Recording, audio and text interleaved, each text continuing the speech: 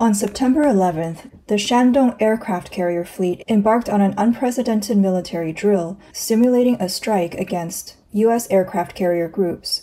This exercise took place in the Philippine Sea, around 650 kilometers south of Japan's Miyako Island. Such a position not only bolsters the frontline defense, but also blocks potential threats from the U.S. base in Guam. Furthermore, it cements China's control over the Bashi Channel, asserting dominance over southern Taiwan and the northern Philippines. During the exercise, 13 major warships along with the aircraft carrier were deployed. The Shandong was accompanied by 2 Type 052C and 2 Type 052D destroyers, as well as a supply vessel mirroring the U.S. carrier group's composition. The remaining vessels simulated the defending forces.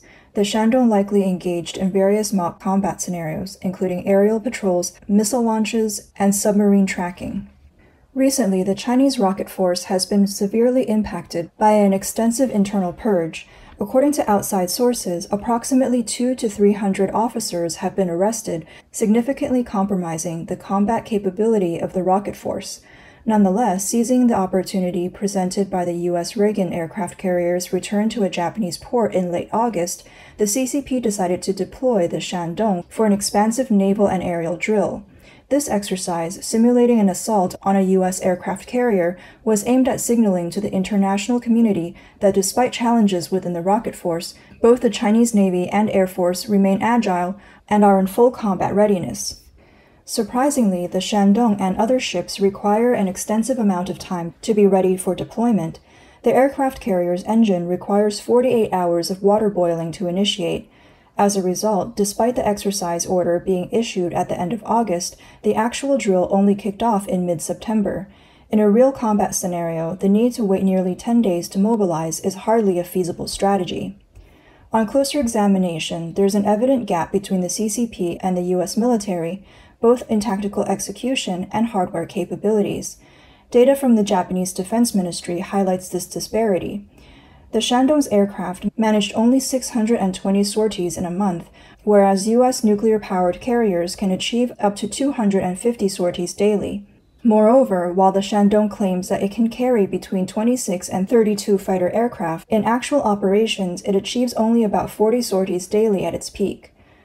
Additionally, the 20 helicopter sorties underscore its reliance on helicopters for early warning roles, deviating significantly from the benchmarks set by advanced navies. Furthermore, the U.S.'s potential deployment of F-35 jets in the Philippines could compromise the Shandong carrier's fleet's security. In the Taiwan Strait, Taiwan's F-16Vs have a distinct edge over China's J-10s and J-16s. And in northern Taiwan, F-22s and F-35s from Japan's Kadena Air Base could severely challenge China's J-20s, risking a swift PLA Air Force defeat on all fronts. However, domestically, there seems to be little concern. The prevalent sentiment in China is confidence in its anti-ship missiles. The Type 052D and 055 destroyers are both equipped with the Eagle-18 missiles, along with land-based DF-21Ds and DF-26 missiles.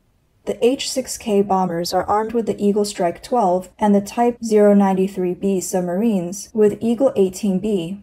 Chinese believe it can decisively neutralize U.S. aircraft carriers, thereby challenging U.S. global supremacy. However, real-life battles are far from being this straightforward. In the event of a conflict, the U.S. would likely target China's Beidou navigation system immediately, while China might strive to disrupt the U.S. GPS system.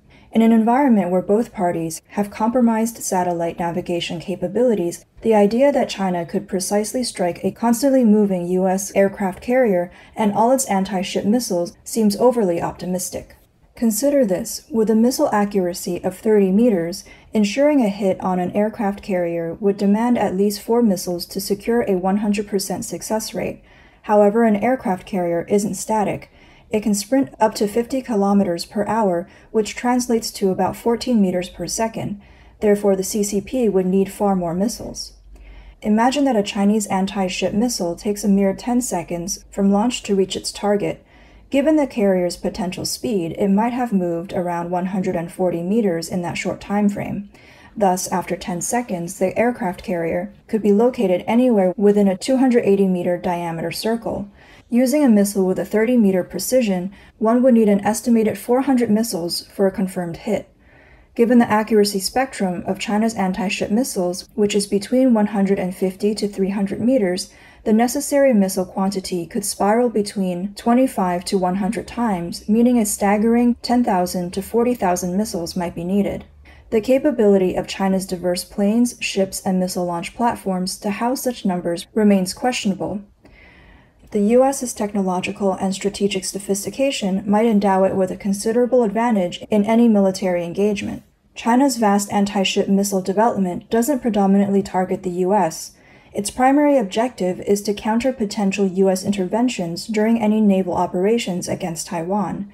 In such scenarios, the U.S. might not even deploy carriers, but employ alternative methods to deter the PLA from advancing across the Taiwan Strait.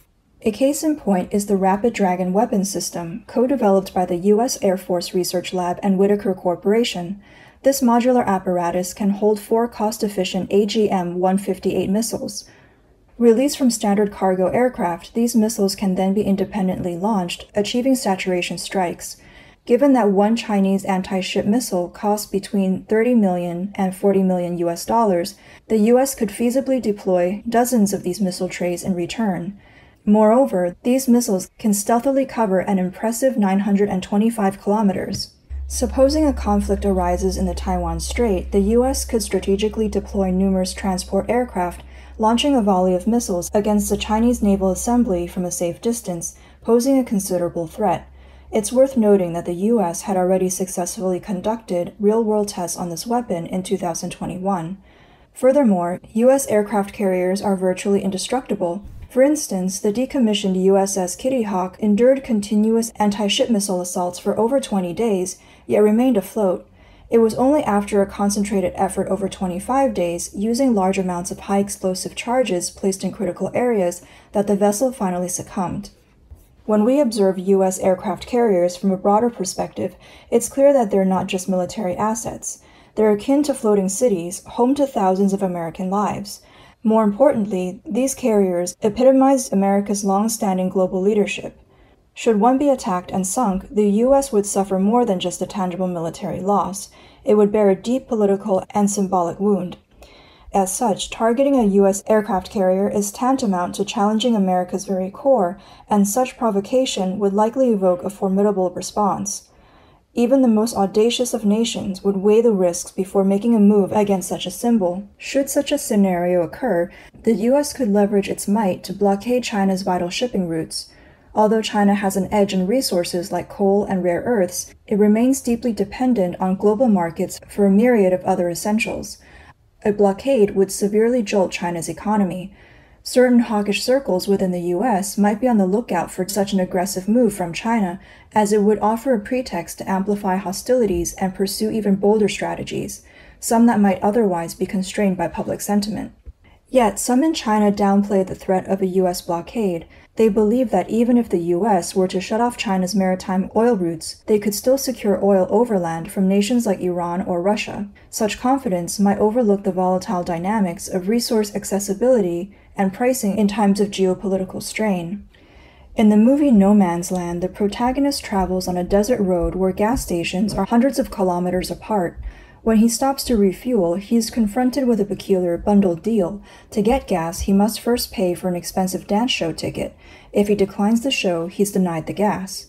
Should Iran and Russia choose a bundled sales approach, pricing a barrel of oil at $100 but tacking on an additional $10,000 fee, who would ultimately shoulder this burden? For China's wealthy elite, this might be a non-issue, but the everyday citizen could find themselves bearing the brunt of such a tactic. In the broader perspective, state leaders must always prioritize the nation's overarching interests. Should China decide to use military action to address the Taiwan situation, it risks direct confrontation with the U.S. and its allies, while China's trusted allies are scarce. While some might argue that clashing with the U.S. and its allies is a risk worth taking given China's 8-year strategic oil reserve, such a perspective narrowly focuses on economic aspects and overlooks the profound societal, cultural, and human impacts of warfare. Some experts posit that given the US's power, the CCP might prefer a peaceful reunification approach with Taiwan, similar to historical agreements with Tibet and the Beijing Peace Uprising. Interestingly, the PLA's Eastern Theater Command recently unveiled a live-action animation called Dreams of Fuchun River. This could be a reference to the Yuan Dynasty painting Fuchun Mountain Residence, which in the 1950s became a code phrase for reunification with Taiwan. This animation's release might signal the CCP's renewed interest in engaging with Taiwan. How will this affect Taiwan's president, Tsai Ing-wen? Drawing a parallel, the CCP's armed forces' rigorous drills on confronting U.S. aircraft carriers might seem like meticulous planning without a realistic avenue for execution. It's conceivable that this isn't the bedrock of the CCP's military strategy, but more of a prop to bolster specific political agendas.